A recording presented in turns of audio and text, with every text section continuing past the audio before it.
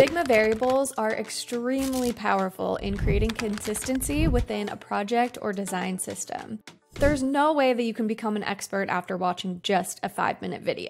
But today I want to give you a crash course so that you can start using variables to significantly uplevel your workflow. First, what are variables? Variables in Figma store reusable values that can be applied to all kinds of design properties and prototyping actions. For example, you might have a button design with a specific color and text style. Instead of manually adjusting each of these properties every time you create a new button, you can use variables to store these values and update them consistently across your file. But you might be thinking, why would you use variables instead of styles? What's the difference? While styles are also great for maintaining consistency across designs, variables offer an extra layer of flexibility and organization. Styles work well for things like typography, colors, and components, but variables actually allow you to create dynamic relationships between elements. And you can use variables to manage things like spacing,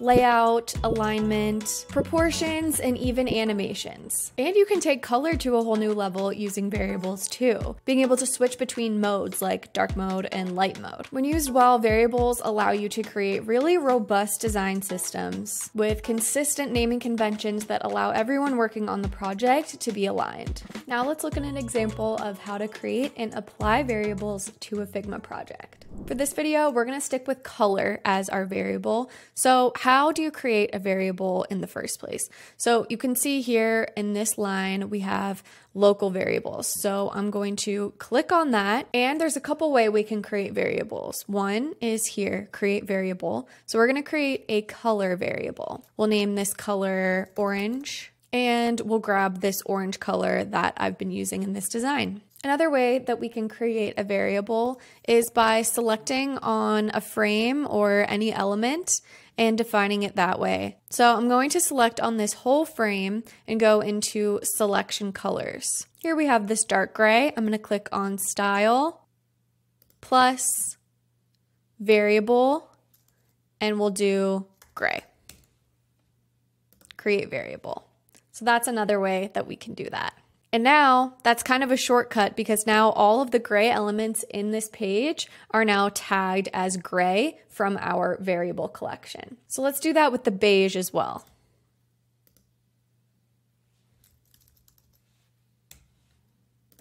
Perfect. Now, since we haven't yet tagged orange, we can go into style and just choose orange. So now all of the colors used in this frame are tagged as one of the variables in our first collection. So I say first collection because this is just the first layer.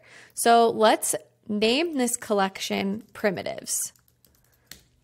What that means is this is the lowest layer of variables. And now we're going to create a second collection that is actually going to reference these values from the first collection.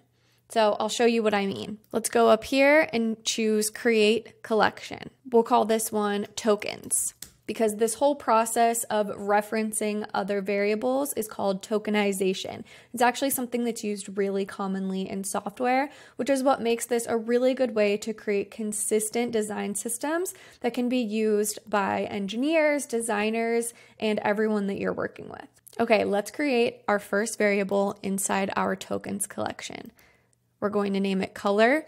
And now we're going to be using more semantic names that actually hint towards what this color should be used for. So we'll name this button.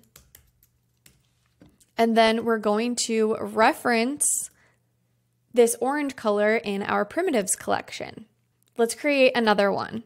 Color, link. And same thing, we're going to go into libraries and tag the orange value from our primitive collection. I'm gonna go through and create a few more. Okay, so now you can see I have most all of the elements on this page defined into what primitive color it should be using. Now I just have to actually link these up.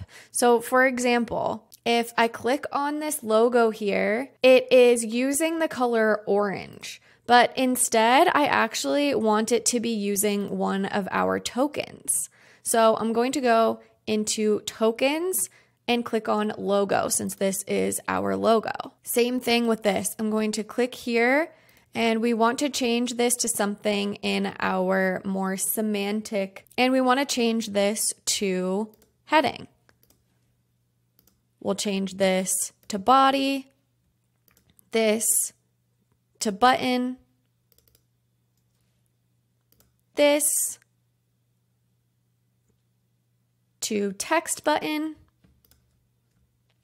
and so on. Let me show you why this is so powerful. Let's say we want to change the color of this button, but we don't want it to affect the color of this link. If we were just using styles, we would have to create a whole new style, and that would break a lot of the styles that are linked across our website design. But because we're using variables, we can really easily make this switch. So inside our token collection, I'm going to go into button and change this to the gray that we're using. See how this didn't affect the link or the logo because it's its own token.